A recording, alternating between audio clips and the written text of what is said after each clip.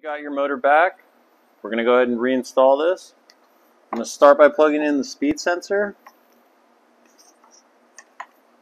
then the main harness,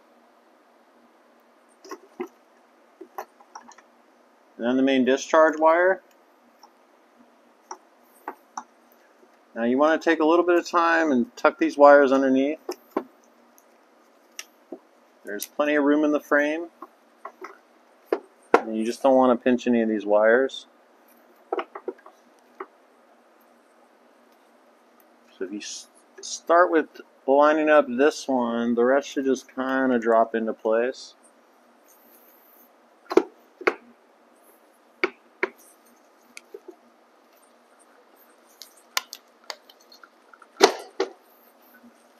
There you go. And you can see you're not really pinching any wires. All three of your mounting bolts are lining up.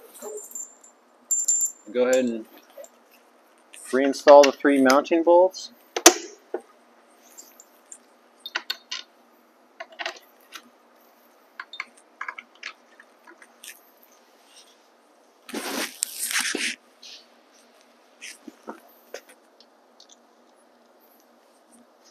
Put the washer and the nut on, just finger tight for now.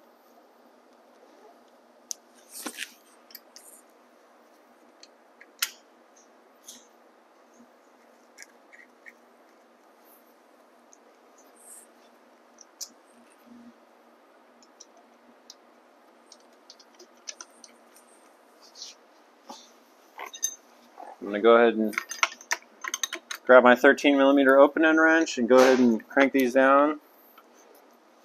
You want these fairly tight, probably about 15 Newton meters. So give it a good crank with the Allen key.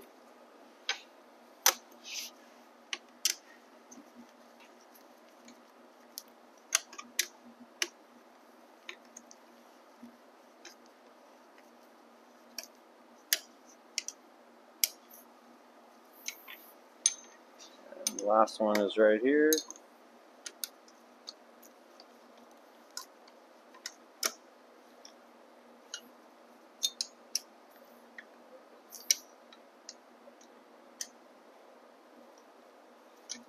Next, you're going to reinstall the little plastic cover. This just kind of pops into place, and then we got the three tiny screws. Wouldn't surprise me if these fell on the ground a few times, but let's see if we can get them.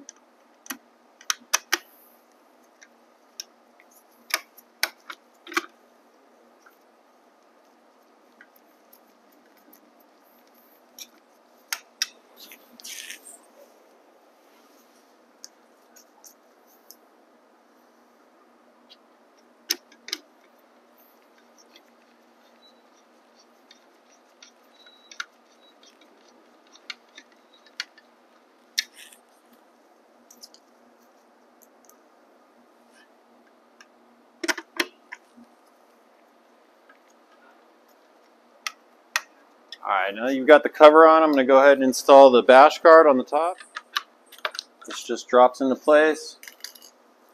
You go ahead and use the smaller 3mm wrench on the front.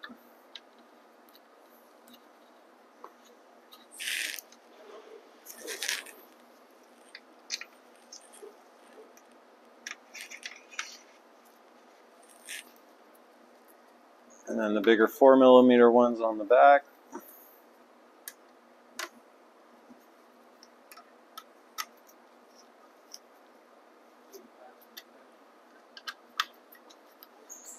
These really are just holding on a plastic guard, so these don't need to be very, very tight at all.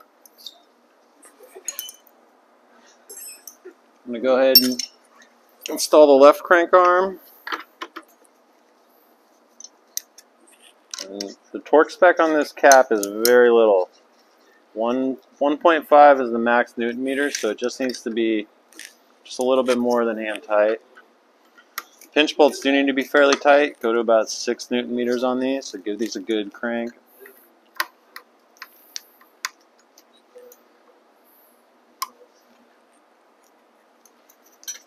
Now I'm going to go ahead and spin the bike around and put the chainring on and the right crank arm. Right, so the chainring does need to be mounted on the inside of the spider, so take your time and work this around to where the chainring is on the inside and not the outside.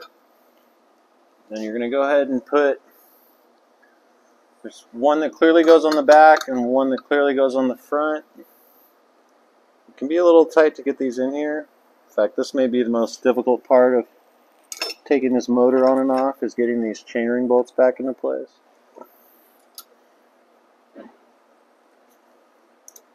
And let's go ahead and just get these finger tight for now, and then we're going to go ahead and crank these down. Into place.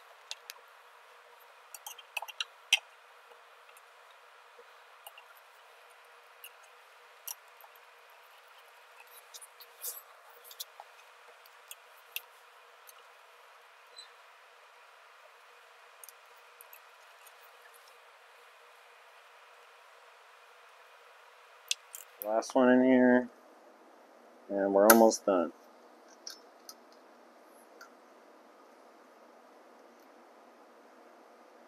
Very tight. Let's go ahead and give these a good crank, about 6 Newton meters on these. It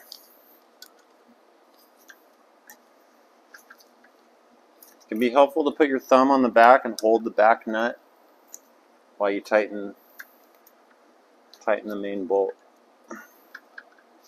Go ahead and throw the crank arm on and we're good to go. Now here's one thing to see. It will let you put these crank arms on crooked.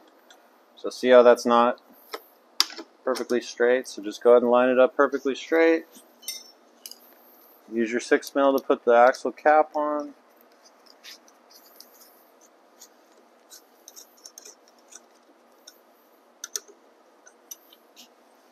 And your 4mm to tighten the 2 pinch bolts.